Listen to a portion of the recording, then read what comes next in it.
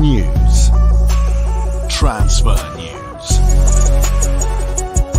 match previews, legend interviews, Spurs winning, press conferences, covering everything Tottenham and England.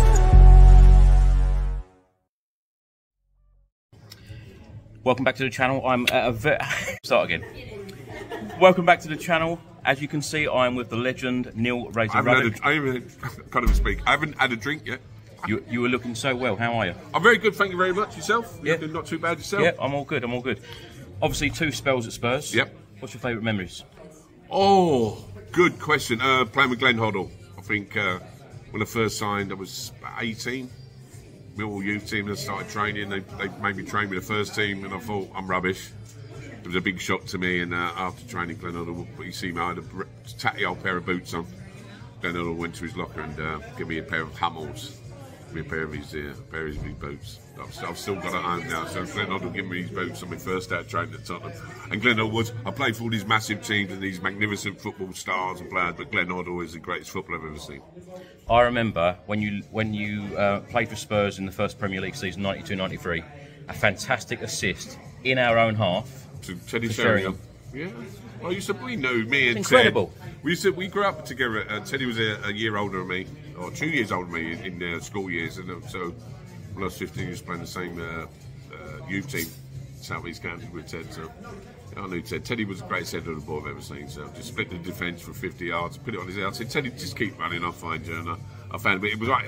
Honestly, that's one of the greatest goals I've ever been involved in. It never gets mentioned. So thank you very much for mentioning that. Well, you look pretty shocked as well when 4-0, yeah. Yes, you look pretty shocked as well when Jason Cundy scored from the halfway line. That was a tackle. Cundy's the worst.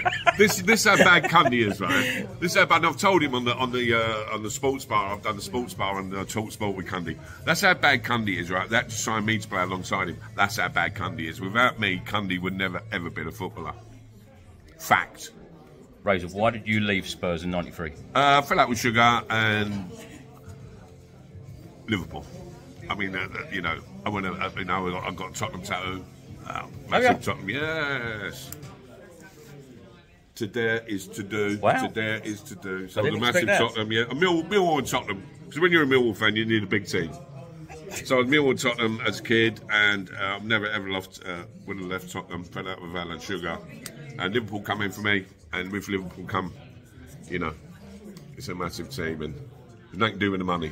In your book, you said you are a Millwall fan. Yeah. You said Southampton made me into a man. Yeah. Spurs made me into a better player. Yeah. Liverpool was like being at the best club in the world. And Yeah. West Ham, funniest and most enjoyable. Yeah, 2 years at West Ham, we come 5th twice. But we was all mates. I mean, it was unbelievable. I was coming to the end of my career. Yeah, without Tottenham, I mean, Southampton made me into a, you know, I went to Southampton as a raw sort of teenager, left there as a good footballer. Tottenham made me into a proper footballer, you know. And Who was behind that? Who was the driving force for that? Terry Venables. I mean, Venables. I was a kid at Tottenham. I was about 5th in line. Venables said to me, "Son, listen, Southampton want you. Sorry, Millwall want you. Southampton. A lot of teams wanted me." He said, "Go away for 3 years, improve, get bigger, stronger, improve your discipline." He said, "I'll sign you back." And I thought, yeah, no chance. He signed me back. He was true to his word. But he used to. When I was still at Southampton, he used to ring me like once every 3 months and make sure I was all right. If he'd seen me do something wrong on telly, he'd say, "You should have done this, should have done that." So he was still, you know, keeping in touch with me. And the man he was, great man, God bless him, we've lost him, but he was a massive influence in my career, and he, true to his word, brought me back, made me captain. And when Sugar got rid of him, that's when I fell out of love with Tottenham. It's funny, back in that day, that was when you used to get the newspaper through the door to see the player holding up the shirt. None of this Twitter or speculation. No. Yeah. No, it was just a crazy situation. I was just so devastated that they got rid of him. You know, just as I say, I love Tottenham. I just fell out of love with them because of what they'd done to Terry. We had something really good going there. I would never ever left Tottenham. We had a great team. We had, you know, we signed Teddy. We had Barnby coming through, Darren Ander, and we was flying. And for it all to come crashing within like a couple of hours in front of you, you know, it left a sour taste with me with Tottenham, but I love them back again now. Tell me what it was like at Anfield when Spurs won Did I score an own goal? That one? Is that what you're getting to? No, I was going to get to where. Do you know what wound me up about that? Against Klinsmann. Klinsmann, well, I scored an own goal. I think it was FA Cup. He beat us 2-1. I scored an own goal. And the next day in the paper was Alan Sugar. He was kind of saying, I knew Ruddock always wanted to play for Tottenham. We very rarely win at Liverpool. That's why I mentioned it. I know. Well, I had to score for you. So, you know, you never really beat us. I scored for the Tottenham. If you had to choose one of your ex-clubs who's your favourite, who would it be? Why you put me on this situation? Well, because I know that in your book you said that Liverpool, everyone asks you about Liverpool. Is it Liverpool? It's hard. We've got great memories from everyone, but if Alan Sugar wouldn't fell out there, I would never ever have left Tottenham. I got, you know, the old White Hart Lane. I was getting Osvaldo D-list when I was there, Ozzy and Odorn, you know, Maxi Miller and Robbo, the Allens, Ray Clements, Richard Goff, Chris Hughton. Yeah, you're a Tottenham fan. You're a Tottenham fan. I mean, it is tough. I mean, Liverpool's a massive club. I travelled well with Liverpool, but I would never have left Tottenham if Sugar and Venables would never have formed that. Speak to me about your hate for Arsenal, because you always seem to say in interviews you hate Arsenal. It's not Arsenal, it's Arsenal fans, because Arsenal fans think they invented football. They did invent football, you know what I mean? Get rid of Wenger, shut up. Can I swear on this podcast? Shut the fuck up. You did invent football, Spurs did, dickheads. Love it. Do you still look out for Tottenham results? Always. You know, big hands. I think he's not that big, is he? I've never met him. He's such a legend. He thanks, crackers. I love him so much. There's a lot of kissing going on here. There's a lot of kissing going on here. No, listen, Spurs fans, I'm a Spurs fan. As long as they have a go, they give their best, that's all we want. Fans ain't stupid.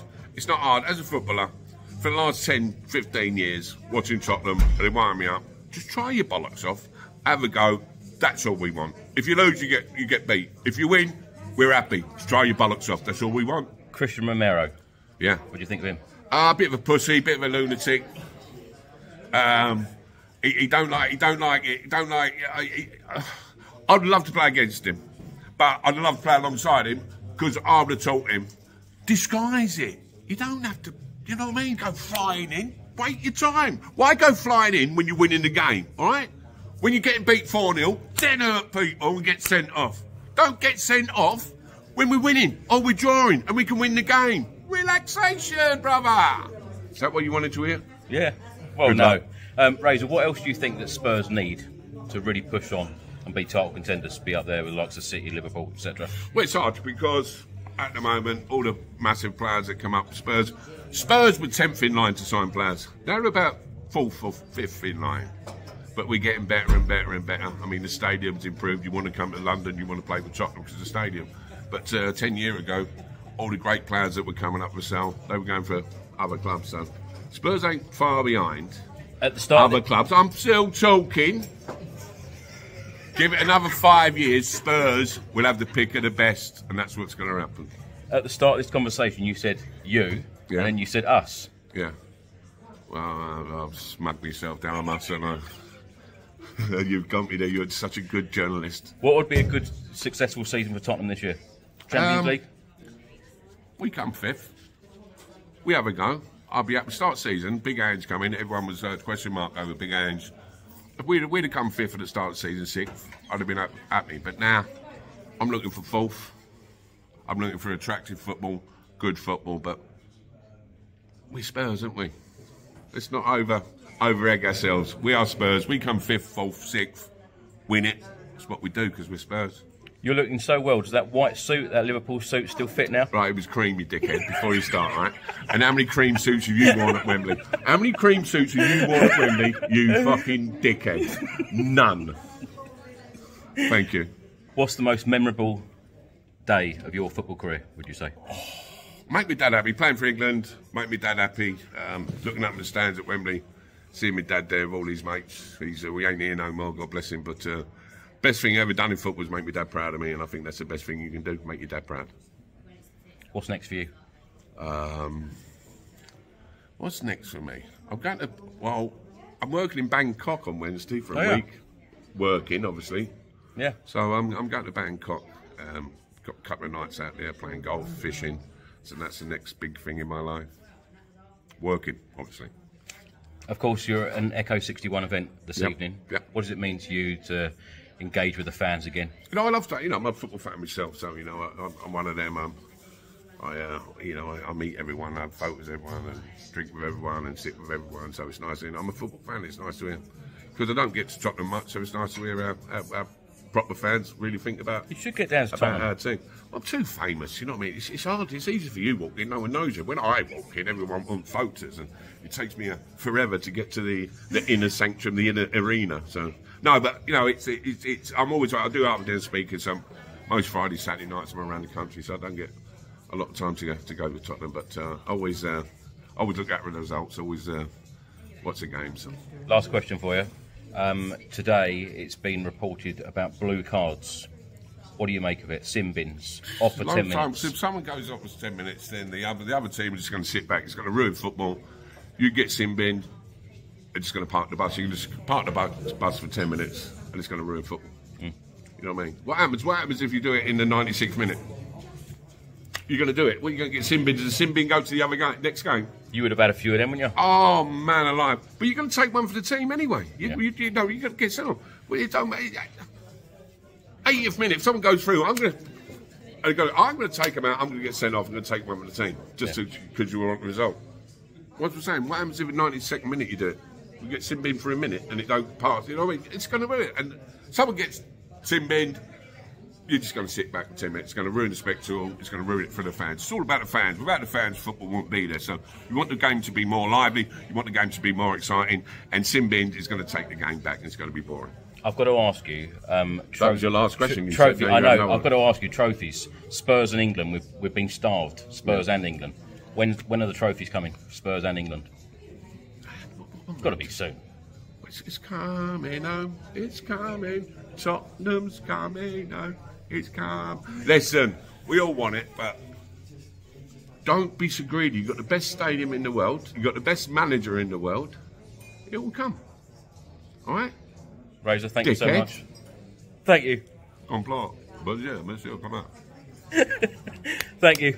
Wish you well. Romero, use your nut, you dickhead. Use your nuts. Come on, you Spurs.